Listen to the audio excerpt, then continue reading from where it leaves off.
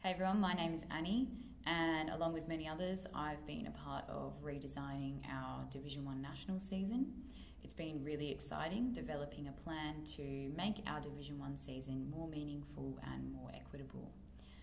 The hope is that the new Ultimate Australia Tour will increase the competitiveness of our Division 1 teams by allowing all teams to access more high-level games. But importantly, the tour will remove some of the existing barriers from teams outside of Sydney and Melbourne. Welcome to the 2020 Australian Ultimate Tour.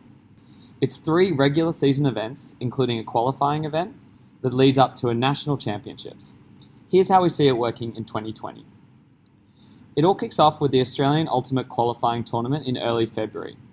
16 teams in the men's and the women's division will both compete. The top 12 teams will earn a spot in the Tour and at Nationals. The Tour 2 event will follow in March, and Tour Event 3 will be the final regular season event.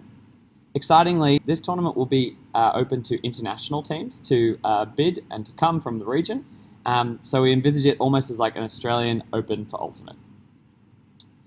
Every game during this season will matter.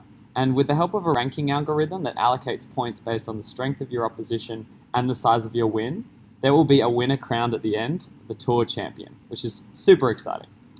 The final ladder positions will impact the seedings and the draw at Nationals, but just like in previous years, on day one of that Anzac Day long weekend, anyone will be able to win, and a national champion will be crowned at the end of that event. The current format of all of our national events puts a hefty financial strain on teams outside of Sydney and Melbourne, but with the new savings redistribution scheme, this burden will be relieved and will allow players from places like Perth, Brisbane and Adelaide to get access to more elite opportunities, while all at the same time reducing overall season costs for everyone. For most Div 1 teams, you won't really experience much change, except your season should be clearer, which means you'll be able to book flights and plan well in advance.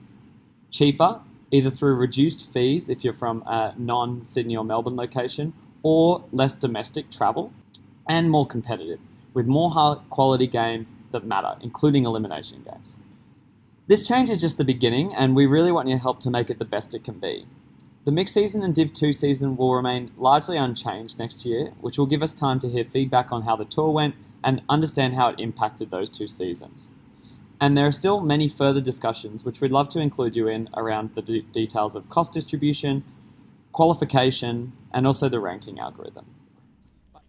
We're really looking forward to seeing how the Ultimate Australia Tour unfolds and its potential to push the intensity and diversity of Australian Ultimate. So, see you on tour.